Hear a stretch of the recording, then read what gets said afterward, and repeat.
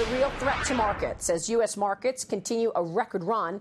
Everybody's asking what could derail things. Just in a few hours in Davos, I spoke with Blackstone chairman and co-founder Stephen Schwarzman a couple of hours ago. He shared his thoughts on how geopolitical factors will influence markets. The U.S. has announced they don't see the possibility of having North Korea have a ballistic missile capability that could hit the United States with a functioning nuclear warhead on top of it. I mean, the U.S. has said that numerous times. No one apparently is listening in the financial markets. If that does happen, you would have, I think, financial markets at much different levels, and that doesn't mean up. So you know, there's real stuff out there that's worthy of concern. Joining me right now is the co-founder of North Island, Glenn Hutchins, and of course co-founder of Silver Lake Partners. Glenn, it's great to see you. Nice to be here. You know, we certainly could use one of those flying cars you were talking about in your earlier segment. You're right. Get around this place. It's hard with the snow and all, right? It's amazing. It took me a long time just to get here. New definition for gridlock. Yeah. Let's talk about what you're seeing in terms of markets, Glenn. You just heard what Steve Schwarzman said. How do you see this incredible record run? What are we talking about? 80 new highs in the last year? So Steve, my former partner, I largely agree with him. I think the major risks to the markets are probably geopolitical of the type he talked about. And as he was referring to, the markets seem to me to be very, very high. You can look across all sorts of measures of earnings, PEs, Schiller PEs, size of the markets relative to GDP, all those sorts of things that are all at historic highs right now. Yeah. It's a very nervous-making time period.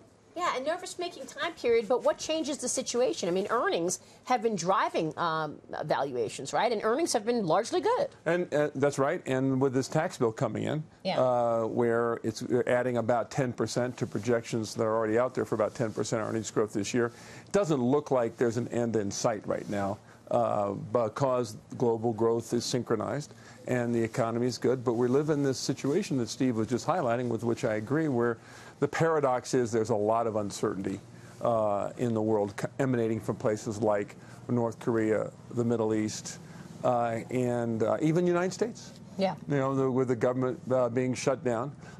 It's interesting. You weigh that against the Prime Minister of India coming in, just like the Premier of China did last year, and taking some responsibility for the world.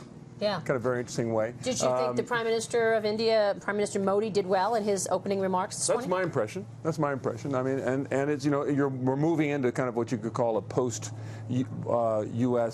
Britain-led world. Yeah. Into a world being led by, and the other interesting news of the morning were the 21 countries that were part of TPP of the United States just agreed to adopt the agreement themselves. Yeah, well, what about that? So with U.S. and Britain sort of withdrawing from world leadership, those countries are stepping into that role. And it's as an American, it's not necessarily something that gives you a lot of pleasure, but as a sort of looking, if you're thinking about the broader question of markets and the geopolitical risk to the very high rate we have in the markets, there's some leaders out there who are offering stability in the world as well. There is a new poll of global CEOs out this morning. It shows 57% of those expect global growth this year. That sentiment is twice the level of last year.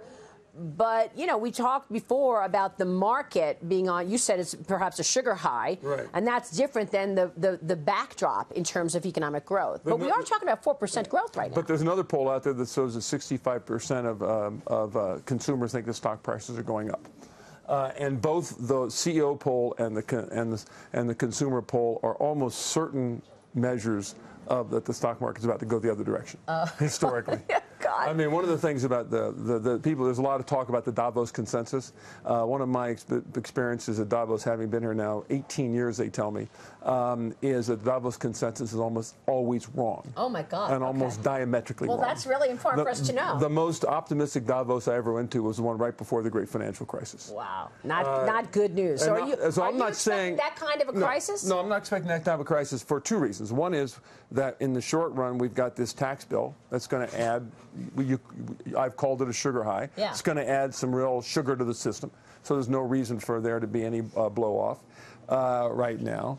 This is an equity-induced bubble, not a debt-fed bubble.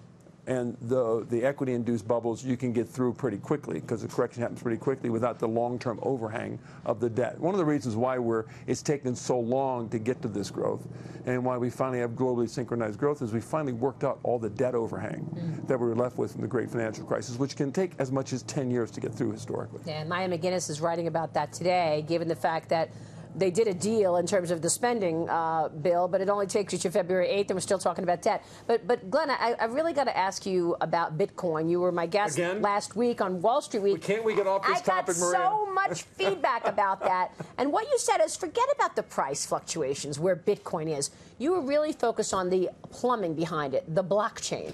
Well, that's the blockchain as well, but my point is that I'm focused on Bitcoin or really digital currencies, because Bitcoin could be the wrong digital currency that wins in the end, as a means to transfer, not store value. In other words, gold and dollars have and currencies have two functions: the store value and the transfer value. And the transfer value is what interests me, because the Bitcoin technology or the digital currency technology creates the engineering opportunities to really fundamentally change the way we move money around the world. But, and the blockchain is the ledger for that, but the Bitcoin protocol is the technology that enables that to happen. And the blockchain is basically a trust system. I trust you on the other side of the trade. You trust me on the other side of the trade. But I could use dollars for that. I don't need a cryptocurrency, right? Well, it's actually quite the opposite, Maria. It's actually we don't have to trust each other, because the blockchain creates the mechanism by which there's a permanent record. So you and I can transact without having to trust each other, which means that all the costs of trust that are in the system today, fraud risk, credit risk, settlement risk, custody risk, payment risk, FX exchange risk, translation risk, all that goes away. And so you take costs out of the system. It's just like with email. And when you took a mail and you got rid of the paper and the envelopes and the postman and all the stuff necessary to deliver it, and you just made it digits going around the internet at the speed of light, you took all those costs out. Can I use dollars, though? You can use dollars, but according to Ken Rogoff, one of the great economists of our generation, 90% of U.S. dollar bills are used in in organized crime and tax evasion. Oh, wow. And the reason why is because they're bearer bonds. There's no permanent record. The blockchain leaves the permanent record. That's why the Bitcoin bad guys get caught, because they leave a permanent trail behind them, and the people who transact in dollars don't. I love this explanation. Glenn, it's really good to see you again. Pleasure to be here. Thank you so much for joining us. Glenn Hutchins is the co-founder of North Island.